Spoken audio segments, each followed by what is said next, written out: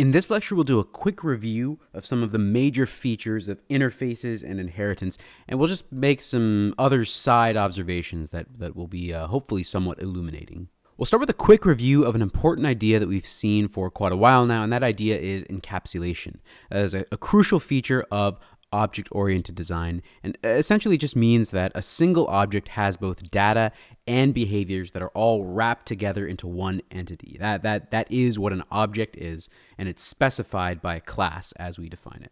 Just to review interfaces from a few lectures ago, big ideas that you were to take away: Java interfaces have a name, and they have a list of method headers. That's really all there is to an interface. It's a list and a bunch of stubs. There's no implementation code. You can have more than one class implement a single interface. So more than one class can be a pen. That was our crucial example. More than one class can be a shape. It's important to note that if a variable is declared to be of an interface type, then we can associate that variable with an object of any class that implements that interface. Again, this is the example here is if you make a pen variable, you can point a pen variable at a standard pen object, or a wiggle pen object, or a rainbow pen object. You can point it at any class that implements that interface. And finally, if one class implements an interface, then all of its subclasses also do as well. They inherit that contract, that relationship. So as an example, if you made a new class called thick standard pen, it's the same thing as a standard pen. It inherits everything from standard pen, except it's just a thicker mark. Well, then we can point a pen variable at a thick standard pen, because thick standard pen inherits the implementation of the pen interface through its superclass standard pen. Okay, coming back to this massive idea of inheritance, one of the big takeaways was that a subclass can use any of the properties and any of the methods of a superclass, and it can add its own functionality. So it can use those inherited methods and variables as they are, or it can modify them. You can leave it as it is, or it can change them in whatever way it sees fit. Coming back to the idea of polymorphism, let's remember a method can do different things based on the object it's acting on. So even if I call the same method, that method can behave differently because it takes many different shapes based on the different class that it's defined in. This is a feature that we often use when we're working with abstract superclasses. Abstract classes are a way that we often bundle characteristics that a bunch of classes will have in common, but if we would never need to instantiate that particular type of object. So, an example of this as well, you can make an animal abstract class. You'd never have just an animal. You'd always have some type of animal. You'd have a canine or a feline or something like that. Maybe you make a person abstract class because you never have just a person. You have a type of person, a student or a teacher or a child or an adult or something like that. That's the crucial feature of abstract classes. They allow us to define common behavior that subclasses will have without having to deal with the possibility of actually instantiating an instance of that abstract class. So let's look briefly at an example of polymorphism in action. Here we've got an abstract class animal. Animal's got one instance variable name, it's got a constructor, it's got a getName method, and it's got a method called speak. That method is abstract. So you can see here in this abstract class animal, speak is not implemented. Speak is an abstract method, but in subclasses, which are not abstract, it actually will have to be implemented. So here again at the top, we see our abstract class animal, and we can see two subclasses of animal. One is lion, one is dog. Both are concrete classes. That means we can make instances of them, and in fact, we intend to. And we can see here, we inherit the name instance variable, but we also add a Boolean value called isMale for the lion, and we also add a Boolean value called neutered for a dog. That's new functionality that we're adding. Now we can see here their constructors behave predictably, and we have getters for the new Boolean variables that we added in dog and in lion. But we've also implemented the actual abstract method speak, which was declared in the abstract class animal. And we can see we've implemented it in two different ways. A lion says roar, and a dog says woof. Okay, so even it's the same method, and it's inherited from the abstract class animal, but this is polymorphism in action. That command, speak, based on a different animal object, is going to ultimately do something different. So as an example, if I make a new dog instance and a new lion instance, and I point animal variables at them, well look, speak is an animal method, so when I call speak, it's going to look for the correct version of speak to call, in this case for the dog or for the lion, and it'll call that version. So though we're using the same method, two different things are going to happen, roar or woof. So this brings us to an interesting discussion. Whenever you call a method, whenever you send a message to an object, Java's going to look for the matching method. And it's going to start looking for this in that particular object's class. And if necessary, it's going to move up the class hierarchy as far as it needs to go. So if you think back to our example with all the shapes, if you recall, move was a method that was defined in the abstract shape class, and both circle and rect inherit that method. They don't have their own implementations of move. They don't override the move method. They inherit it directly from abstract shape.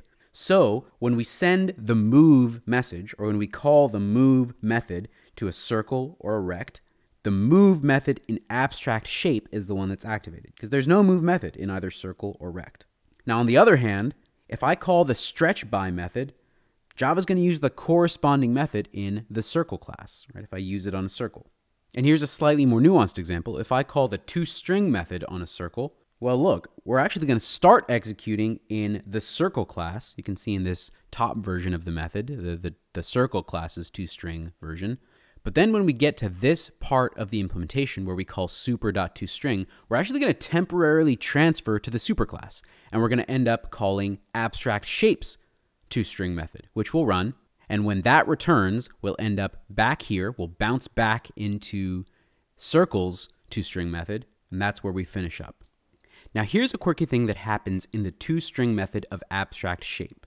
It calls the area method. So the question is, which version of the area method will be called? Will we call the abstract shape version of the method because we're in the abstract shapes version of toString, or will it call the circle objects version of area because we're using a circle object? And if you think about it, the answer sort of makes sense. The actual object that we're using is a circle object. So when we call the area method, even in the abstract shape constructor, we're going to end up using the circle object's version of area. Now, admittedly, this is a little strange. It's weird that the toString method in a superclass activates the area method in a subclass, but there you have it. Now, to be honest, this is a really quirky, strange example. You might do this a long time before running into an actual situation where this is going to happen. But this sort of thing is very commonly tested on the AP, and it's a good opportunity to really probe your understanding of the way this is going to work. Okay, you might have noticed that there are 4 ways that methods in a subclass can relate to methods in a superclass. We're going to go through them real quick. The first is implementation of an abstract method. So we've seen every subclass has to implement any abstract methods that are in its superclass. So abstract methods are really a way of requiring certain behavior in subclasses. A good example of this is the speak method that we saw in the animal and the dog and lion classes. Methods in a subclass can also extend a method in a superclass. This happens in one of 2 ways. So first, a subclass method might not even exist in a superclass. So for instance, a female dog might add the method have puppies, which a dog doesn't have. And we're assuming that female dog extends dog. Second possibility here is the subclass method uses the same method that already exists in the superclass, and then it also adds new behavior with its own operations, like its own stuff that it does. So as an example, in the dog class, which would be our superclass, the speak method prints bow wow. And maybe the female dog extends dog, and inside the female dog speak method, we have a call to super.speak, so we use the superclass's speak method, but then we also, in addition, print, I'm a girl dog. That would be an example of us extending the superclass version's method with some new added behavior on top. A subclass method can also completely override a superclass method. So in this case, the subclass method doesn't call the superclass method at all. That's different from the example we just talked about.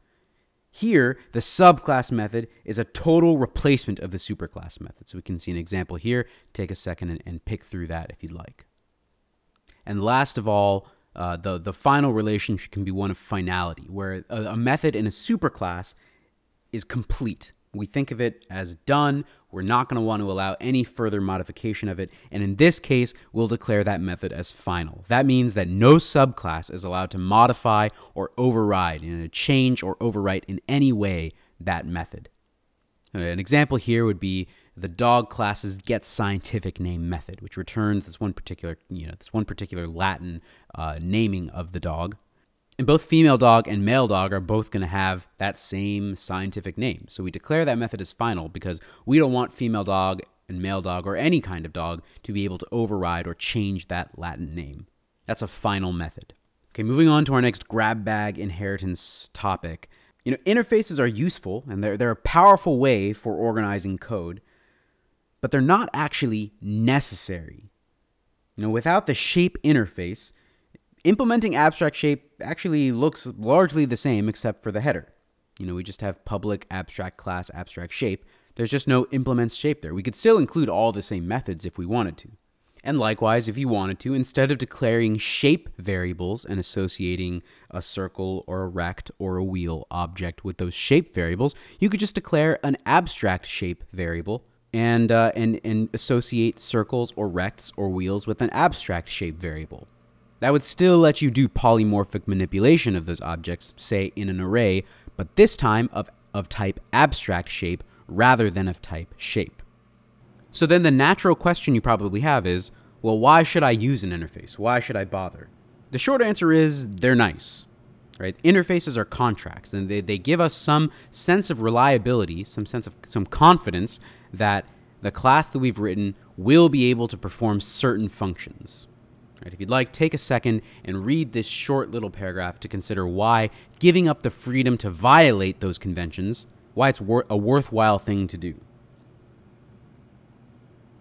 But the truth is that for an intro programming class like ours, our programs are relatively short and simple, such that this distinction is maybe a little more subtle than we need to get. Once you get out there to your internship at Microsoft or at a startup or whatever application you're doing in college or beyond, big idea is interfaces organize behavior, abstract classes maximize code reuse. Those are the two sort of distinct specialties of these hierarchical inheritance structures. If you'd like to explore this topic a little more, I've got some textbooks on design I can point you to, but for now, I'll have you take my word for it at that. Okay, last chunk for the day, arguably the most important. I want to just briefly highlight the 3 different ways that classes can relate to each other. Okay, the first is that an object in one class can call a method or use an object of another class. So as an example of this, a circle object, it sends a message, it calls a method of the standard pen object to draw the shape, to draw itself. So in this case, the sender's object, that would be the circle object, that's the client object, it depends on the receiver object's class, and we call this relationship dependency. Okay, the circle depends on the standard pen. Second example, an object of one class can contain objects of another class as sort of structural components. So a made-up example of this is if I have objects of type classroom, maybe a classroom object has an instance variable that is an array of student objects. So a classroom contains students. We'll often say this is a has-a relationship because a classroom has a student. In fact, it has multiple students. You could also think of this as an aggregation relationship. Okay, and finally, an object's class can be a subclass of some more general class. So an example of this is, well, the wheel class is a subclass of circle, and circle is a subclass of abstract shape. So these classes are related by inheritance. In other words, this is an is-a relationship, because a wheel is a circle, and a circle is an abstract shape. In case it's helpful, here's a little pictorial guide. You can see those 3 relationships: dependency, aggregation, and inheritance. You might think of them as using, has-a, and is-a. Okay, that was a bunch of different topics, all related under this large umbrella of inheritance. Before you close up shop, a couple things to think about. First, take a look at the following little code chunk and describe how the JVM, the Java Virtual Machine, is going to find the exact right method to run at runtime here. Okay, try to decide what's going to happen when we do this. Second, I want you to come up with one example of dependency, aggregation, and inheritance, those 3 relationships among classes. Come up with 3 examples of them. Okay, you can make up the classes. You don't have to write code or anything. You're just thinking at a higher level, at a conceptual level about what classes might have these three types of relationships. Just describe them. That's it for today. This is a whole bunch of topics, but these are sort of nuanced ideas, and it's good to get exposed to them.